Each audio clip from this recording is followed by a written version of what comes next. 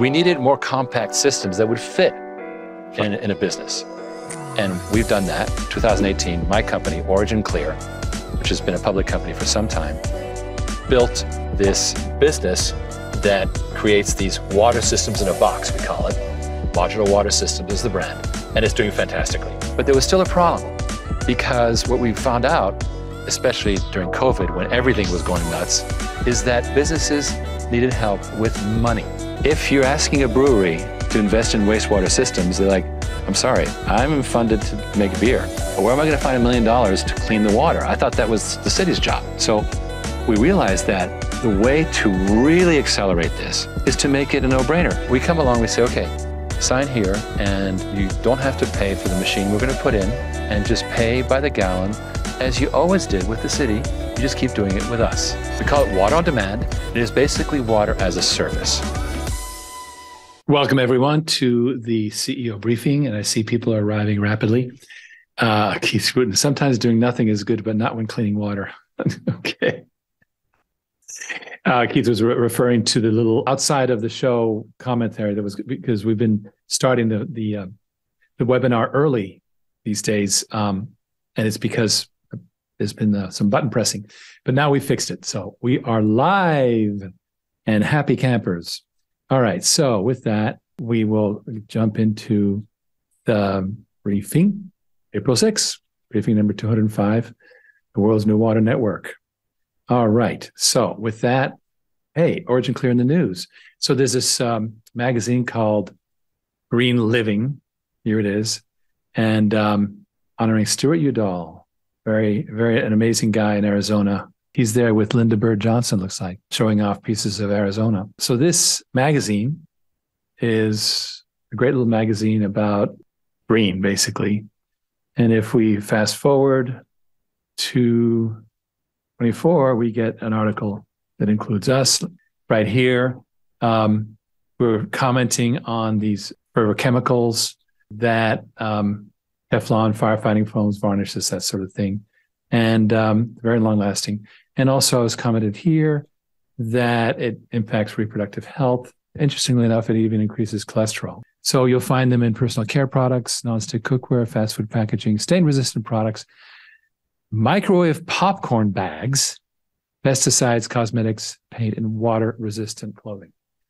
They have been getting rid of them, but they are out there.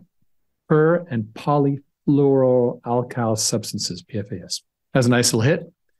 Okay, here's a report from the field. Our chief engineer for modular water systems, Daniel Early at Munson Point, which is a housing development. We've been telling you for a long time that housing developments are great candidates for decentralized water treatment, because obviously you can locate the housing development without having to worry about sewage, which can be many millions of dollars. So let's see what he's got to say. First of all, he sent me the memo here. I spent most of the afternoon today at Munson Point, following up on the Avera skid, which in other words, it's a skid-mounted system, 10,000 gallons per day, membrane bioreactor, meaning that it uses biology to clean the water. I met with Jimmy Moon, who operates Munson Point, and he's very thrilled. 35-year veteran, very impressed with the autonomous function and the exceptional water quality being produced. You heard that also is being stated about it. The other location in Moscow, Pennsylvania, they had the same comments. And he has connections in North Texas, which is absolutely booming. And we'll cover that in the video. There are at least 5 high-value residential and mixed-use commercial developments within 5 minutes of Munson Point. And they're planning to open new lots for construction and plan to get a second Avera skid. Texas Instruments is building a $30 billion facility in Sherman, Texas, and that will bring another 20,000 new jobs, a lot more homes, of course. He will get an end-user interview, which will be great, and then we'll get a press release going. Because, we hide our wonderful performance way too much. So I've started saying to our engineers, hey, it's not enough just to make the water good. You better get some testimonials. So here we go.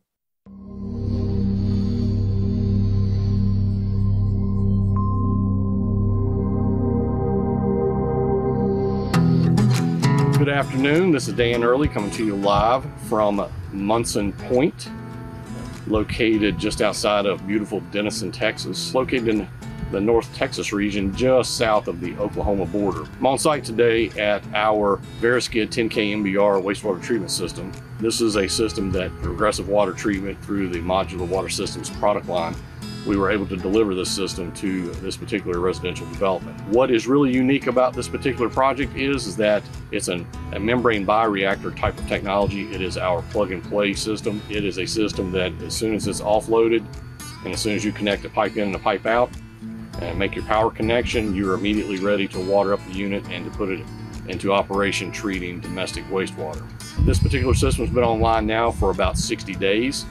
And the contract operator that's working for the developers is beyond thrilled. Jimmy Moon, he is the TCEQ licensed operator for this particular facility. And Jimmy was telling me earlier today that he is blown away by the treatment capability that the Veriskid 10K MBR provides. Jimmy's got 35 years of wastewater operations experience. And Jimmy has seen a lot of different wastewater treatment applications over the course of his illustrious career. Jimmy is very, very, very pleased with the simplicity of the operations. The Veriskid 10K MBR system is fully autonomous. We have a master control panel that is operating and monitoring and self-adjusting the treatment system in real time. And then it has our remote access capability where we, our process engineers and our back office can log in and can operate and track and assist in process operations with Jimmy Moon. This particular system is a very easy to deploy system. It does not require a lot of heavy excavation, does not require a lot of heavy pipe work. It is a fully self-contained advanced treatment system.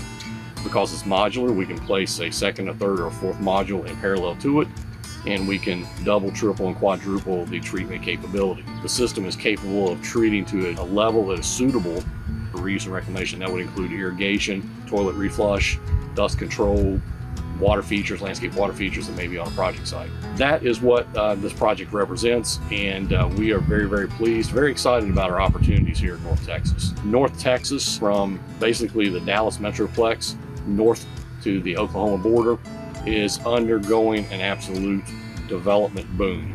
Major corporations have relocated into North Texas, and that is absolutely driving the need for water and sewer. The localities, they are unable to keep up with it. And so a lot of the developers, especially in this neck of the woods, are turning to solutions like this that allow companies like Modular Water Systems and Progressive Water Treatment, allows us to deliver solutions to them that solve their water and sewer needs. That allows them to tap into the contingent future development value that is with the real estate that is in this, that's located in this region. So check your maps, look at where Denison, Texas and Sherman are located, look at its proximity to Dallas, and just imagine that whole corridor expanding and growing with the influx of development and business and industry that's relocating to this region.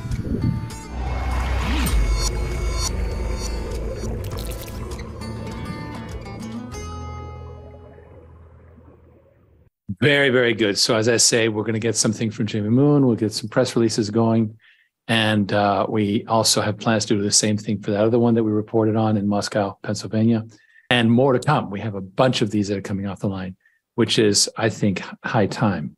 All right. So with that, I'm going to share something that I've been saying in emails and stuff like that, and also to press, but I thought you should hear this too. What should you do at home for your water? Well, I shared what we did in our house because it seemed to be a good mix of good quality and low cost.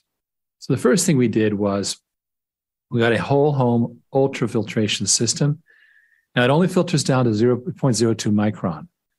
Now that takes care of things like those plastics, those little tiny plastic particles. The good news about it is zero wastewater. Reverse osmosis it depends on the system, but you can have up to 5 or 6 gallons of wastewater for every gallon that you purify because it basically has this squeezing thing. There's zero wastewater here. It just filters it through.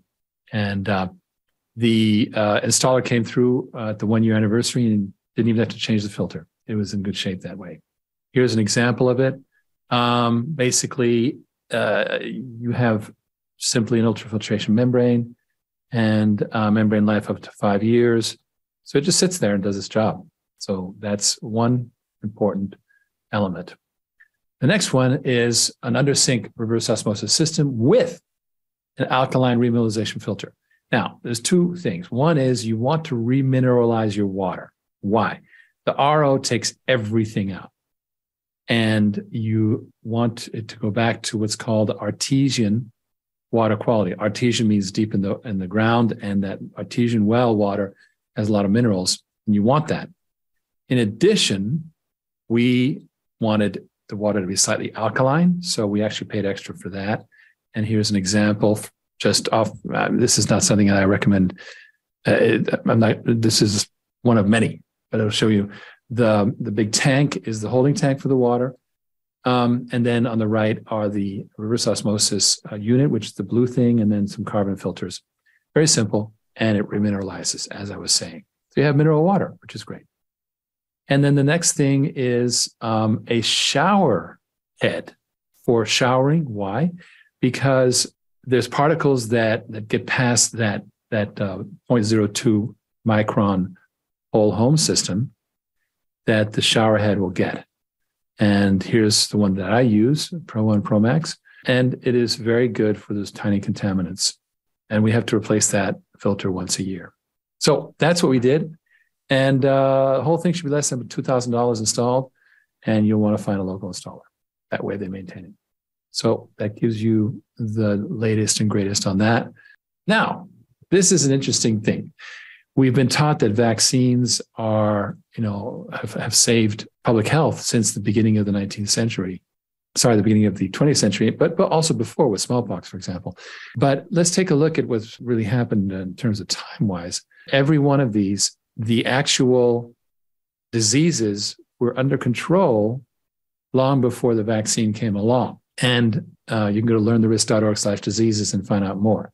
So it seems that sanitation and clear water systems are the key. And why is that? Here's Dr. Merrick, who was a conventional medic, and he learned a few things. I was taught that vaccines and vaccination was the most important development, the most important medical intervention ever, that it changed the natural history of almost every infectious disease. And we taught this blindly. We never given data to prove it, which just assumed that vaccines are highly effective and very safe and have changed the natural history of almost all of the infectious diseases. But when you actually look at the truth, it's very far from the truth. So if you look at most diseases, measles, mumps, rubella, chickenpox, almost all of these diseases had declined significantly before the introduction of vaccination. And this is because of simple things as, clean water, sanitation, better hygiene. So those interventions had a much greater effect on infectious diseases than vaccination. And to illustrate it, we have in East Palestine, half the CDC team that went in there got sick, despite the air and water being quote unquote safe. And it tells a story about how it was not a long-term disease, but what they were getting was very similar to what the people living there are getting: headaches, sore throats, nasal congestion, etc. So here's the point. There's only so much a vaccine can handle, not toxins, not bad food, not contamination, right? You can't vaccinate against what's in East Palestine. Our conclusion is clean water comes first. And we've tended to forget that we've really got to focus on the clean water as the first and highest priority. And this is not to say anything good or bad about vaccines. That's not the topic of this briefing. But they're not a cure-all. You have to have clean water. Okay, with that, we have an interview at the New York Stock Exchange. As you know, World Water Day, that was the 22nd. I played for you last week some of the interviews and speeches. The next day, we went to the New York Stock Exchange, and this is what showed up on Newsmax. Origin Clear is doing some innovative and perhaps transformational things with water. With me is Riggs Eckelberry, the CEO, and Kim Berenger, the Executive Vice President. Let's just start. We set it up with water. it was World Water Day recently, and you did something significant that day. So can you elaborate on that? Yes. Well, the 22nd yesterday was a big day for the world and water. In fact, a lot of UN symposia happening this week as well. But we organized our own event working with New to the Street, where we brought not only Ken and myself, but also our brand ambassador, Estrella Nuri. We spoke to an audience about this amazing trend that's occurring here, which is, as we call it, radical decentralization. What does that mean? That means that we used to rely on the big central systems, but because there's been underinvestment, that's falling apart. And on top of it, we have a boom of deglobalization where companies are coming back to the US, Canada, and Mexico, and that's creating a need. Why? Because nobody's going to build giant water plants for these returning factories, which are going to be state-of-the-art, and there's going to be state-of-the-art water treatment systems integrated with. Yeah. So basically what we're used to is like a municipal water, we get our water from, but your company decentralizes that. So businesses, even households, I guess, at some point, right, could have their own water supply. So explain how you do that. How do you provide that? Right, okay. You mentioned households. The reason we don't drink our tap water is because 90% of water pollution is coming from the industry. It's an upstream issue. So the idea is, we talk about an economic boom. The truth is, there's 4 or 5 companies that could manufacture. You know, right now we have an existing deficit of $1 trillion in our water infrastructure. So if the government so chose to write a check for $1 trillion, which they can do, it would take 40 years to replace what's crumbling now. And then, of course, the existing infrastructure would be old. What we're doing is we're saying, look, this is being not polluted at the city. The city, you know, the infrastructure happens at the city, so it tries to make the water reasonably safe. Where is it being contaminated? It's upstream. It's at the commercial, agricultural, and industrial level. So the term that Riggs uses, which I really am starting to fall in love with, is co-locate, right? Literally treat the water where it's being made dirty, okay? And also, you're easing the burden of the business, right? But they are paying for it. So the idea is the net downstream effect is the folks that are drinking the water, the folks that really, you know, don't trust it, are paying less, potentially not even paying anything, right? And you're still providing this really great cost savings to a business that's going through a tremendous volume. Yeah. Water to the people. Right, and the decaying current system that we have is leading to some of these problems like we see in Flint, with the lead issues and things like that. So this would keep the water pure at its location, right? And that's what we How do you have an overloaded system? You can do one of 2 things. You can beef up the system, which is not possible, or you can unburden it. So we take the industrial and agriculture aspect away from it. Now it can serve the people, which are only 10% of the load. It can easily do that. Now, we recently announced that we're doing a crowdfunding for this business, Water on Demand. And, you know, right now, anyone can invest in this coming asset boom. You know, looking at assets right now that are in free fall. Banks are up, banks are down, oil is up, oil's down, no petroleum, whatever, right? Well, this is a brand new asset that's coming into play that has not been manipulated, right? It's coming out of government monopoly. And we are there on one side with technology to downsize from the city into these businesses, number one. And number 2, enable financing so that these, as Ken calls it, bulge businesses, the bulge bracket, yeah, the bulk of the businesses out there get it without having to pay up front. And the crowdfunding, I will give you the link even for people to go to, www.oc.gold/blue. People go to that, they can invest. Yeah. All right. Thank you so much, Ken and Rick. Thanks, Jen. Thank you, Jen. Thank you. So as you know, this same clip goes to Newsmax, of course, Bloomberg, and Fox Business. So, and there's a lot of placement on social and other things like that as well. So with that, you know, we are keeping it relatively short and sweet today.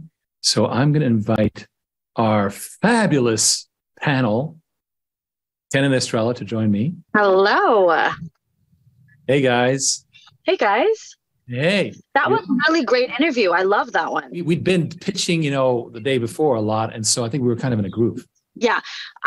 What I loved about you got to talk about Origin Clear and water on demand and really get into the specifics with that interview, which was really awesome.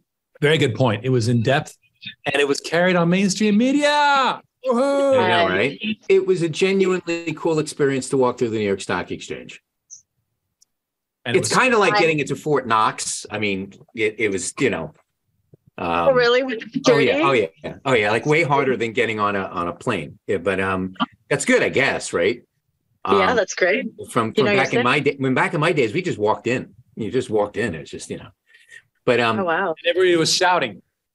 And everyone was yelling, right? Yeah. I don't think you could do interviews 25 years ago from the floor of these things. It was absolutely, it was like a rave, it was trying to have a conversation during a rave. But what I liked about this interview was we were able to, Jane is a great interviewer because she knows what we want to say. And she's excellent at kind of teasing it out with just a brilliant, quick question, right? So I enjoy her for that reason. It was a great interview.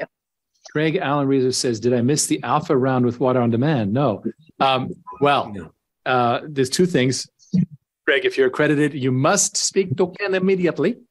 But if you're not, you can jump into oc.go/blue and you will get current private shares. And I wish I could talk about what's happening with with water on demand on the big picture, but that big picture is so confidential. I can't even say I can't talk about it. That's how. But you just did. I know.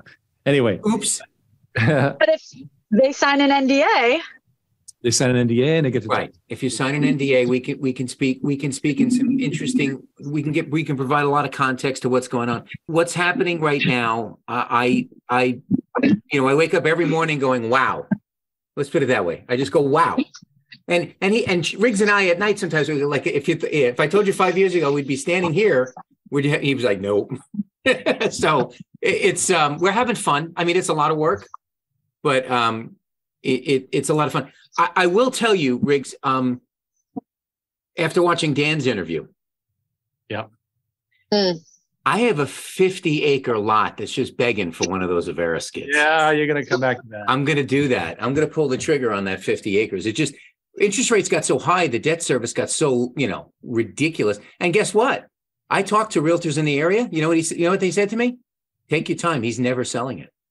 He's never going to sell it because he wants to sell it to a residential builder. They cannot build there. There's all of these, these are all $750,000 homes, groupings, 20, 30, 40, beautiful stuff in Murraysville, right? And they're all surrounding, hills and stuff like that.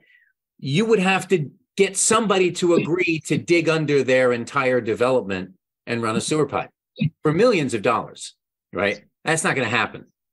No. So one of those Avera skids, I think that's a 10,000 gallon a day, Riggs. So that would accommodate nearly 100 homes. Right. And wow. It was saying you can parallel gang them up, so that works. No, but I'm saying, that's 100 homes. I mean, the thing I want to do is like 30 homes. Which would be like a 5K, for example. Sure. Right. That's super exciting. I'll do the 10 to leave some room for, and I want to put in, the crops in the beginning, in the middle, and water the crops with all that stuff. That's, and it's amazing, Riggs. I think one of the greatest drivers of this revolution will be the rural exurb housing development opportunities that will come up. You look at that corridor. Now, people don't realize that corridor is what? 200 miles, right? It's about 200 miles and 100 miles wide. I mean, you're talking hundreds of thousands of big lots could be developed. So this is the great, we saw inklings of the great escape during COVID. People just fled the cities. And what they've done is they've they all moved in near me and pissing me off. But so, now I got to move out a little bit further. But it's just not practical to do that without these residential based solutions. So I think not in the very, very near future, Dan's going to start having communications with major home builders. There's a major luxury home builder near me called DeCesar and one called Schuster, and they build the $1 million homes in my area. I think having a conversation with these guys and starting to, of course, I want to buy up the land ahead of that. So we'll see what happens. Amazing. Congrats. Yes.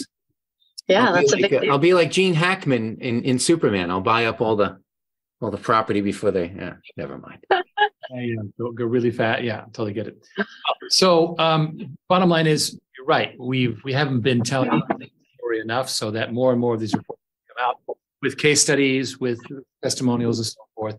Now, and I want to mention a very important thing: the 15th of April is the annual report is due. That is, what is that?